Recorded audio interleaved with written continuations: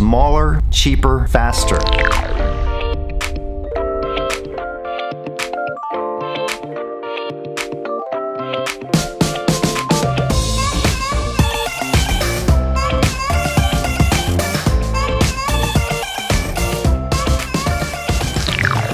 Hey guys, this is Steve Huff from SteveHuffPhoto.com, and today I'm in San Francisco and I got to try the brand new Sony 24mm F1.4 G Master lens out, and here is that lens. It's actually a beautiful, small, light, and G Master means you're getting that performance, the best performance Sony can offer. Now, I was very surprised by this lens because it's so small. So I'm recording this about 2 or 3 days before the lens is going to be announced, and I have some notes here that I've taken. This lens has 10 groups and 13 elements, 2 XA elements, and 3 ED glass elements. There's an XA element in the front, and the competitors only used aspherical, normal aspherical. The XA extreme aspherical will bring higher resolution at all apertures.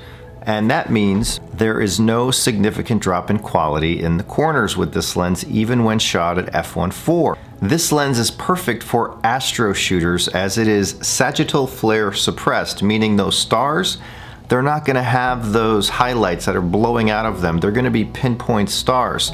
So this lens here is actually perfect for astro shooters. This lens is also about 200 grams lighter than the Canon and the Sigma, and around 160 or so grams lighter than the Nikon 24 1.4. So it's smaller and lighter and cheaper. At $13.99, this lens goes up for pre-order any day now to ship in October. G Master here has an 11 blade aperture for silky smooth bokeh. I didn't see a huge difference in the out of focus rendering between the Canon 24 Mark II and this Sony G Master. They're both lovely. They both have a very smooth bokeh. This lens right here has a 0.24 inch minimum focus distance, which means you can focus this lens really, really close. This lens has a high-power direct drive SSM motor.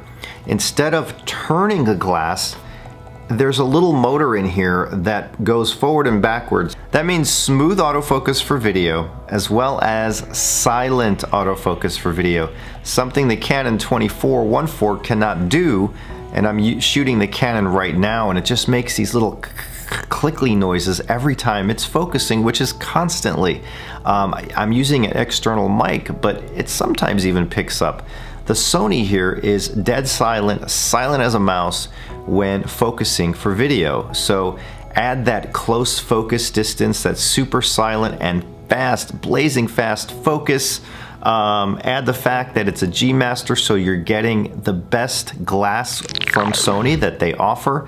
Add to the fact that it's smaller, lighter, and cheaper than the competitors. And if you're a Sony shooter and you like fast primes, this is one you seriously want to take a look at. Now, I shot this a bit on the A7R Mark III.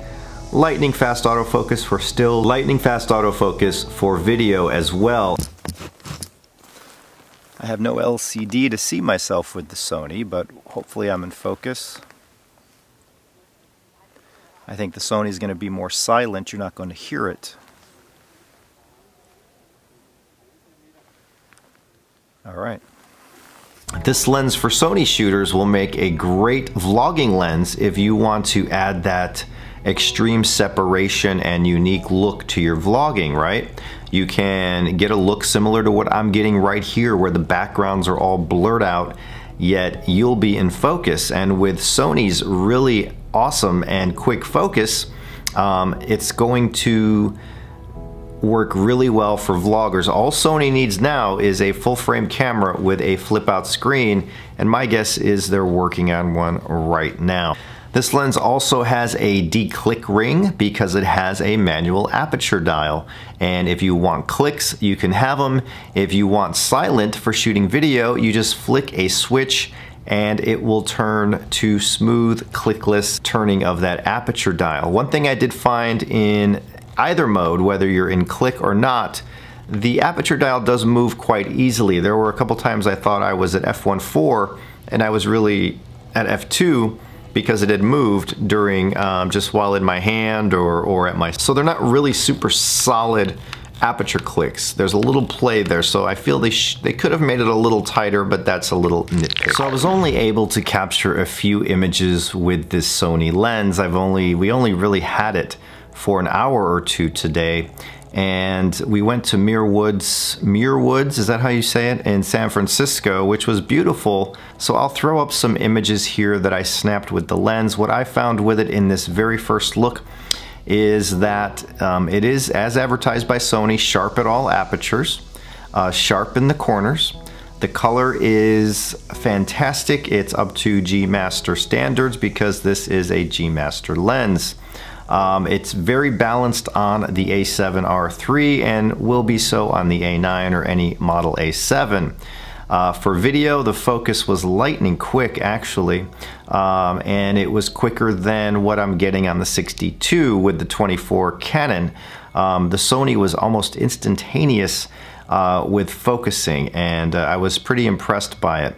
The lens is lightweight, it's way smaller than I would have expected it to be, and it comes in at $1,399. So it's not too bad. At least it's not $1,800 like some of the G Master lenses.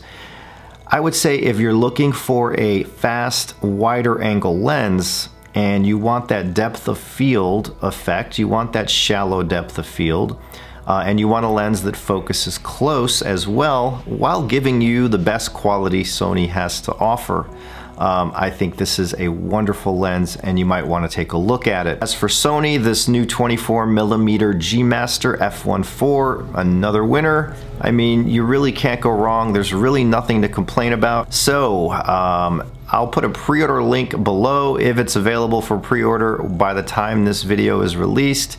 I showed you some images in this video. I'm going to see if I can get one for a 2-week loan and do a proper test of the lens.